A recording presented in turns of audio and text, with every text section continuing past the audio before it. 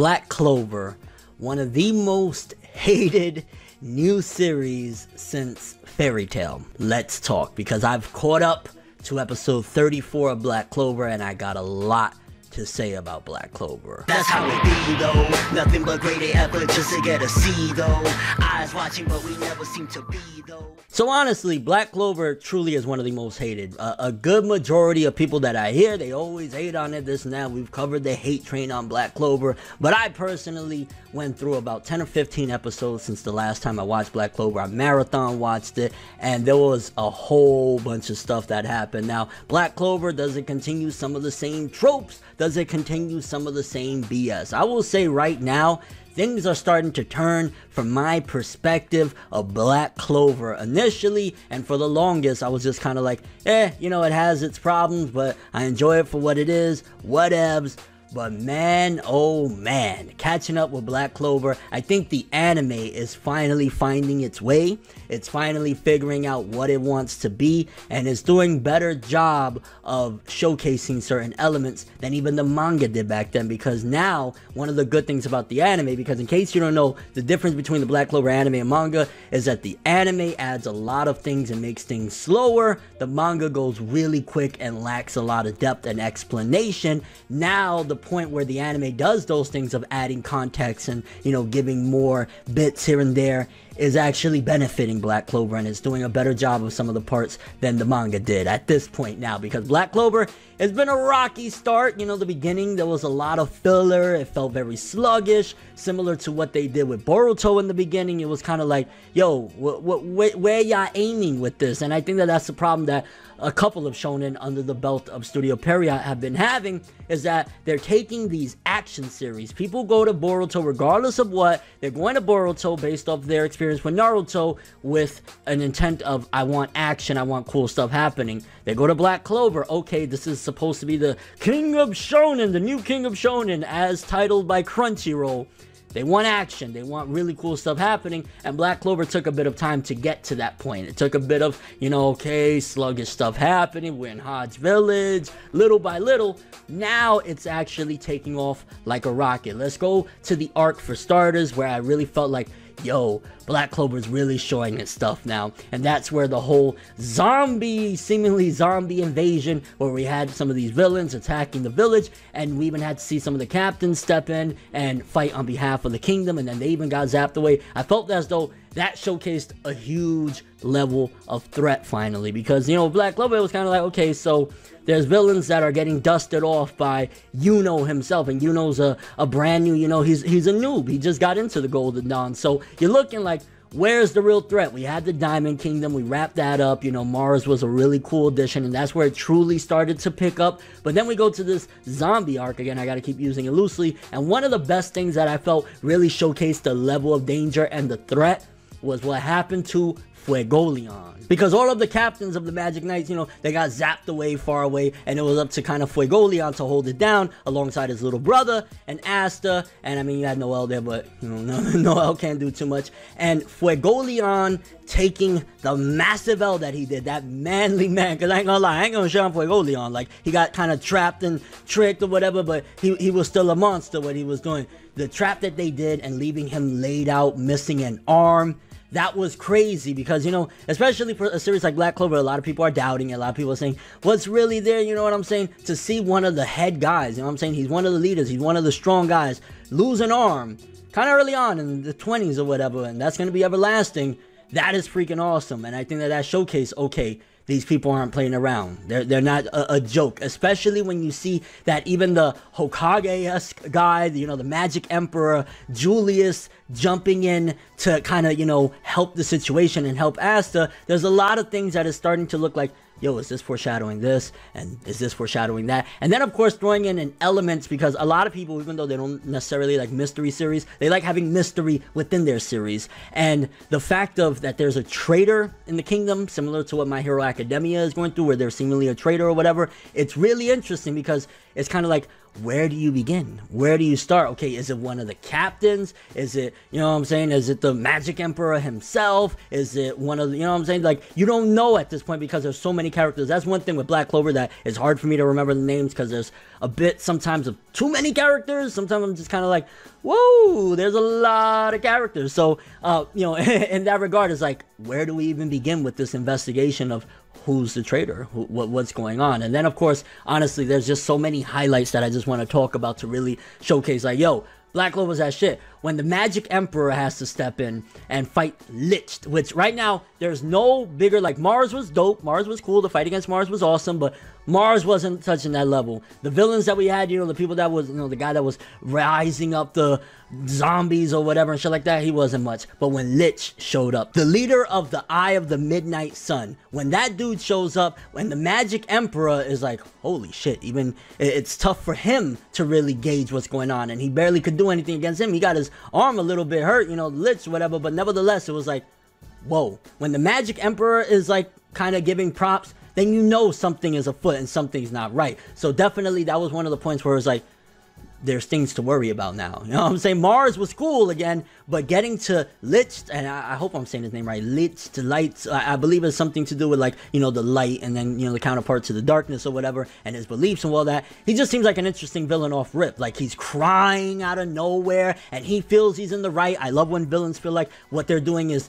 justice, because that's their form of justice, and whatever, why he's doing this, who knows, whatever. But that was a nice starting way. Then we get into the kidnap kids arc. I'm not even gonna lie, I don't know what it is, because I read it in the manga, of course, but I will say this, and this is morally me speaking, I feel very uncomfortable watching Gauche or Gauche, however you pronounce his name. I feel a bit uncomfortable watching him and his whole little quirk.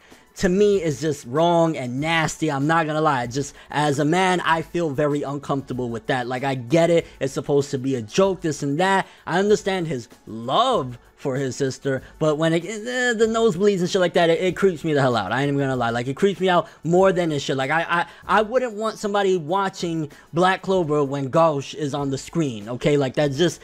Nah, I wasn't feeling it. He's cool with his powers, and it was nice to see the character development that he had throughout that mini arc of rescuing the children from these creeps or whatever. Like, seeing him going from, he just cares about him and his little sister Madi, to all of a sudden, holy shit, you know, he's helping out Asta, and then what happened with the nun and shit like that. It was cool to get character development. I still find his quirk a bit creepy. Sally, though. Sally, which, I guess a little tidbit of things people don't know, like, for starters, the previous series to Black Clover from the same author was Hungry Joker. Asta was a reuse of the main character from Hungry Joker, Haiji, and Sally, her design is a complete reuse from Chitose from Hungry Joker. Just food for thought there. Her insanity, I love characters like that, and I'm starting to see it. It's interesting. Black Clover and My Hero, they have a lot of similarities. So if people like My Hero, they could possibly like Black Clover, as long as you're not in that mentality of, like, expecting it to be the highest written. But I will say, even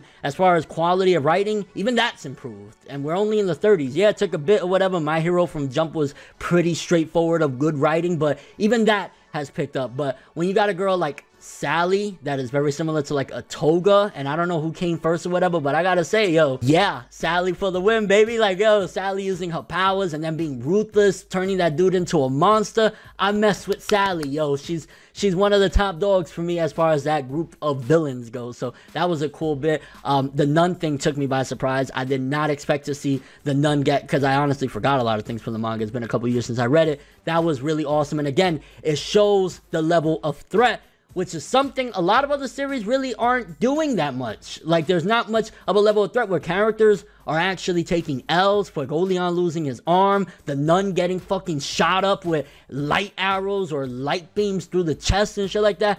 I didn't expect to see that. Again, it's been a while. I forgot a lot of this stuff happened, so it's showcasing there's something to be afraid of outside of the walls of this place, when even the magic captains, like, you know, they're assholes. Nozzle and all the people of the Silver Group or whatever, they're straight up, you know, bad. You know what I'm saying?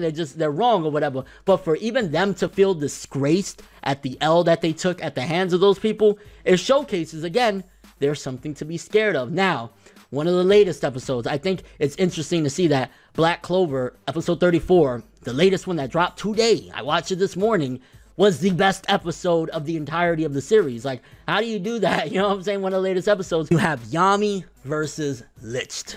That was, oh my god.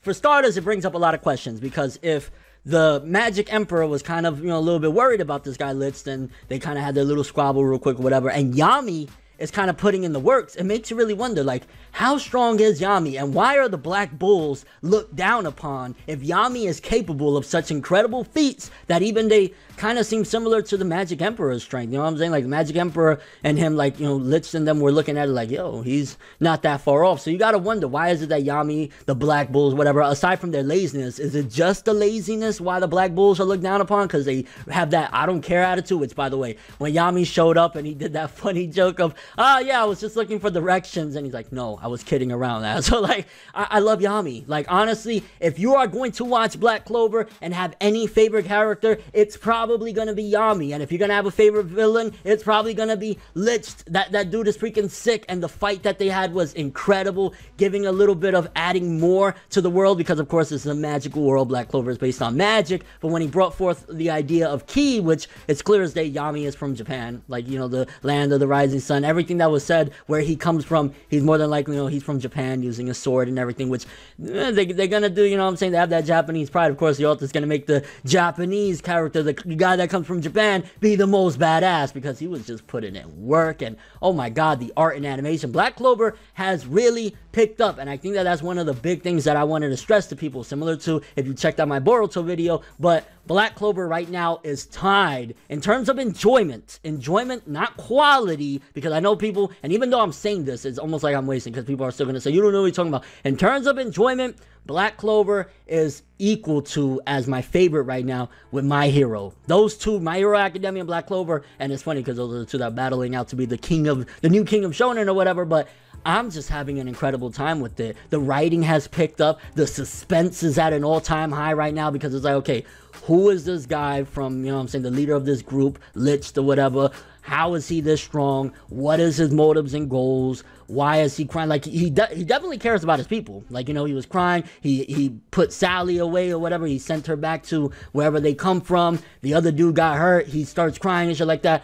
Very interesting character. Yami, incredible fight, showcasing that he probably could throw hands with the Magic Emperor. He might be close to around there to be able to put Julius down, just saying, whatever. And then everything before that, the Fuegoleon losing his arm, just Black Clover, incredible. Honestly, has really picked up. I highly recommend, if you can get through some of the earlier parts, again, even the return to Hodge Village with, Yuno and shit like that, which I think it's a cool thing when they put Yuno on the back burner, similar to like a Naruto when Sasuke will be away, and then when he comes back, it's like exciting. Not that Yuno is anything like Sasuke, even though he has some similar traits or whatever. It's cool when, okay, we don't see him for a while, then when we see him again, bam, it'll be cool and awesome again. But like Black Clover, freaking awesome. I'm kind of curious though, what do you guys think? If you've been following Black Clover, do you think that the anime has improved immensely? Again, 34 episodes, and I gotta say, Black Clover is really, especially marathoning it, and I think marathoning anime is so much more of a better experience, because I've fallen behind on a lot of anime,